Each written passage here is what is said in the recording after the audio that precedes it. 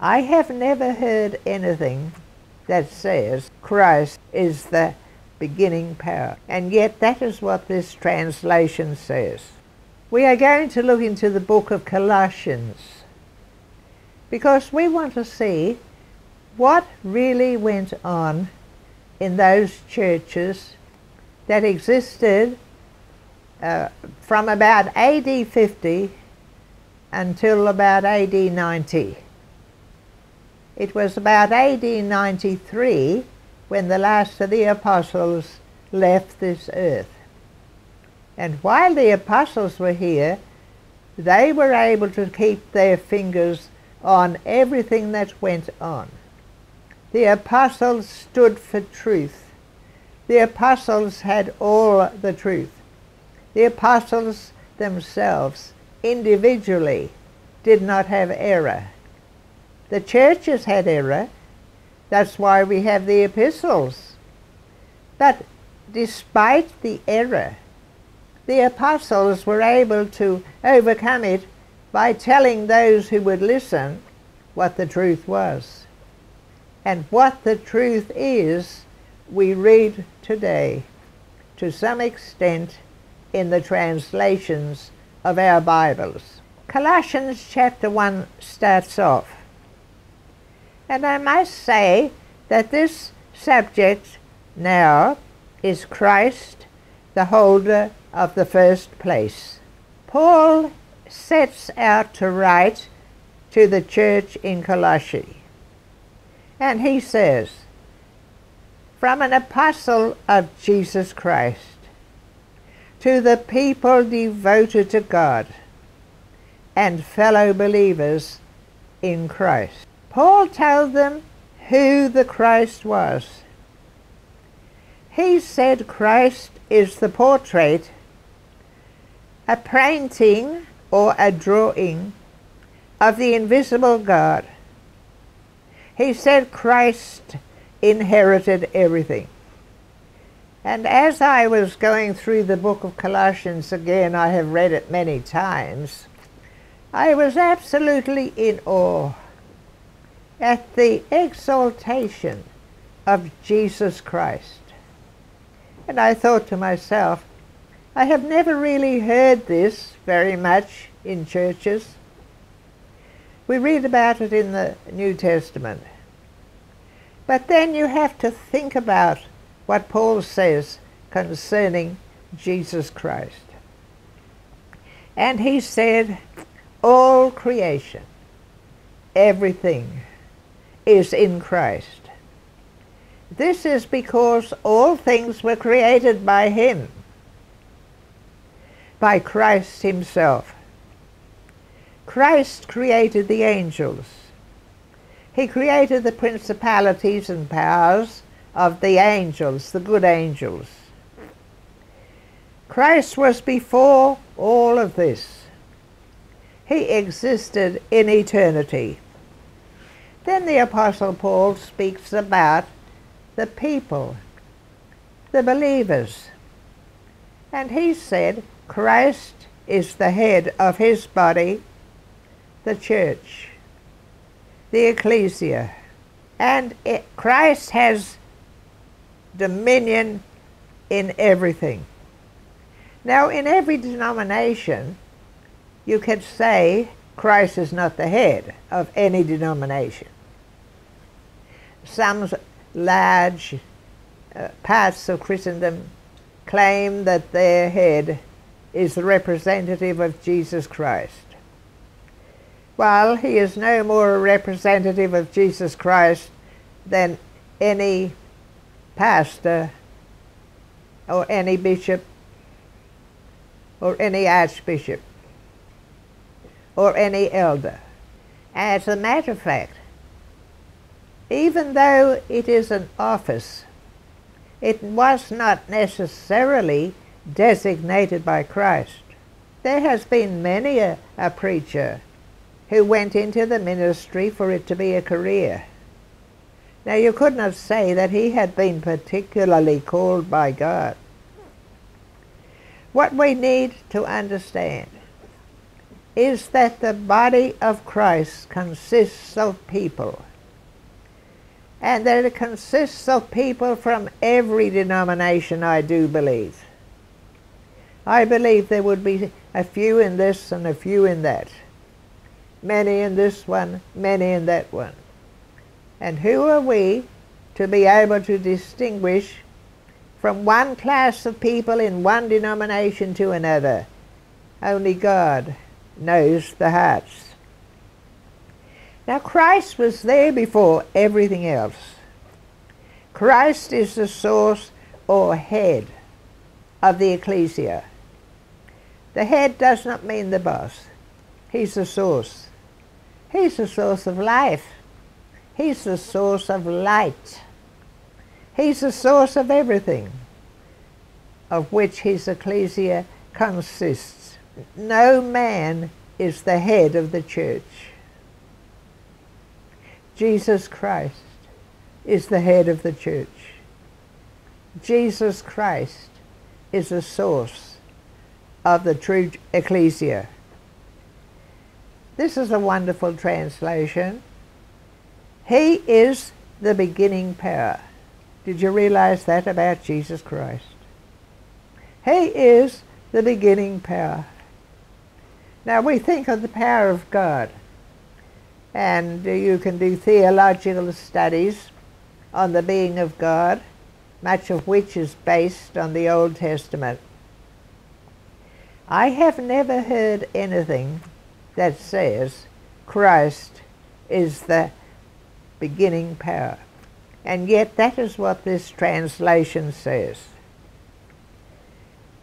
Because he is the first one who rose from the dead. Now, as we look at the scriptures, we see God raised Jesus from the dead. The Holy Spirit raised Jesus from the dead. Jesus himself raised himself from the dead. There are verses in the scripture that tell us that. Now he is the firstfruits of them that die.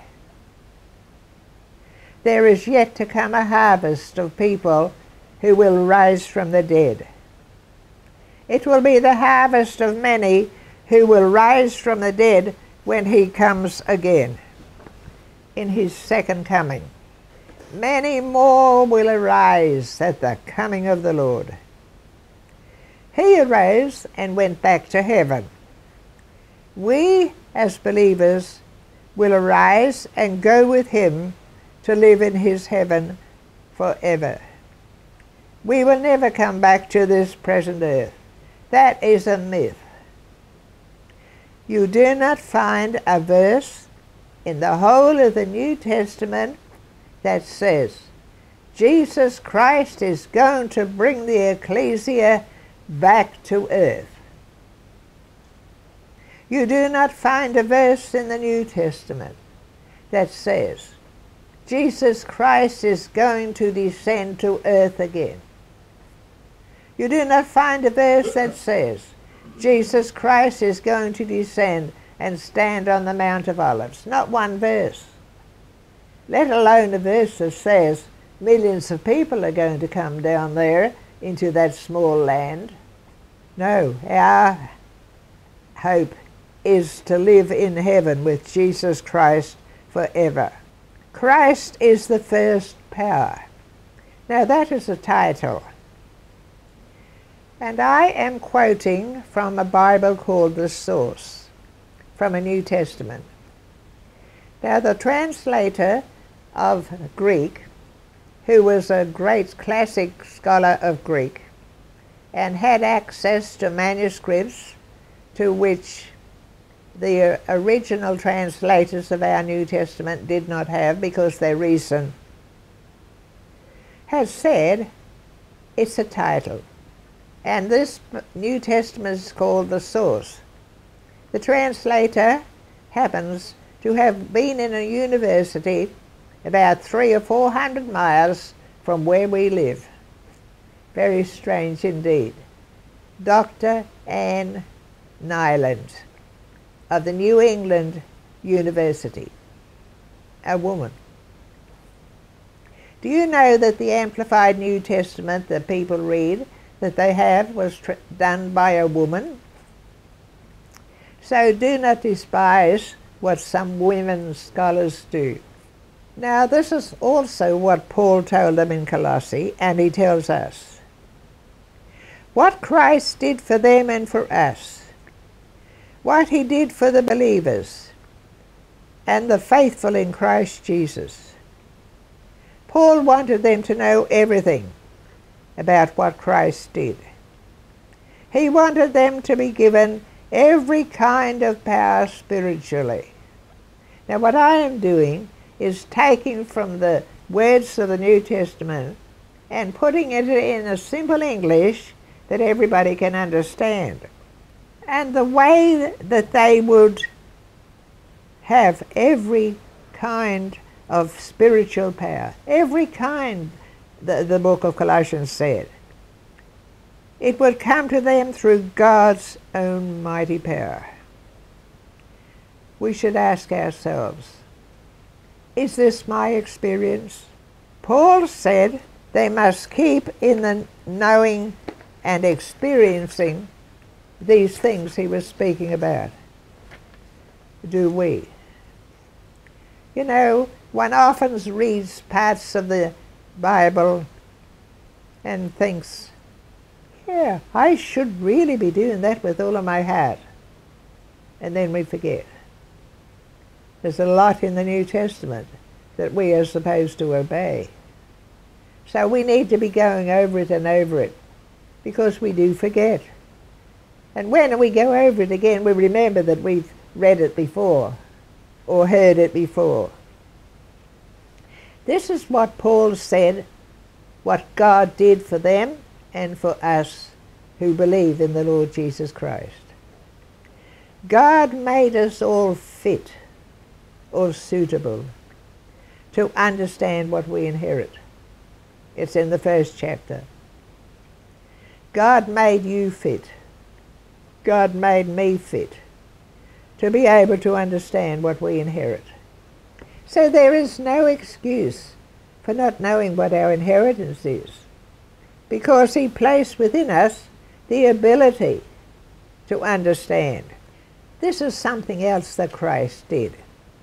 He took us out of the kingdom of darkness and into the kingdom of light. Our sins are taken away. The power of sin over us is no longer there. And we should not feel guilty if we trip up into some sin. There is provision made in the first epistle of John, chapter 1. If we sin, said John. And further on he says, if we say we have no sin, we are liars. This is Christians. We are liars, and the truth is not in us. So this is what we are to do. We are to confess it. The blood of Jesus cleanses us from all sin. He is faithful and just to forgive us our sin and to cleanse us from all unrighteousness. Now in reality, sin has no power over us. And for the average Christian, they never murder, they never steal, they never bash people. There is a certain godliness in every believer who follows the Lord Jesus Christ. Jesus Christ died on the cross to give us power over sin. It's the cross of Christ and what he accomplished that is our inheritance. He sacrificed himself for us. He brought it about. He ransomed us. We were slaves to sin and Satan. He bought us back to himself with a price. He redeemed us or ransomed us. The price was his blood. Now Christ made a peace deal, if you like, between God and us. Not between us and God, between God and us. Because it was God who was afar off because of our enmity to him. So there had to be peace made. We had to be reconciled to God so that God's peace should avail for us. And Jesus Christ did this through and in his eternal Spirit as God. He is our mediator. He took our hand and put it in God's hand. He did this because he could. He became a man, so that as God and man, he could make peace. He made peace by the blood of his cross. This Christ lives in us. He has all wisdom. Paul wanted them to know everything about what Christ did. He wanted them to be given every kind of power spiritually.